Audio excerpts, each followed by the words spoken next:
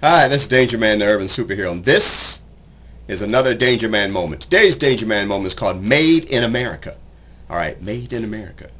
What I'm asking you to do is, there's we have a high unemployment rate.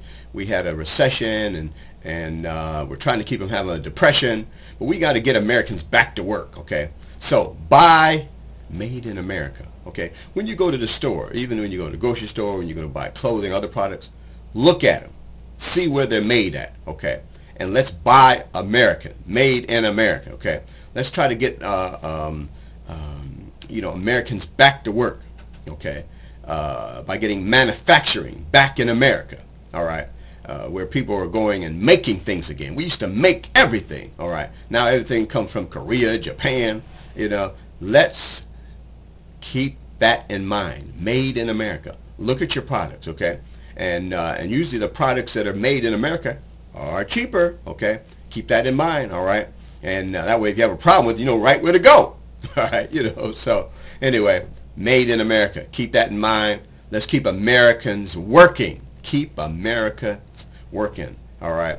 And so we can keep our economy going, and people can have purchase power, get the gas prices down, okay? I guess you can't really, look at the gas label, see where it's from. We all know where the gas is from, okay?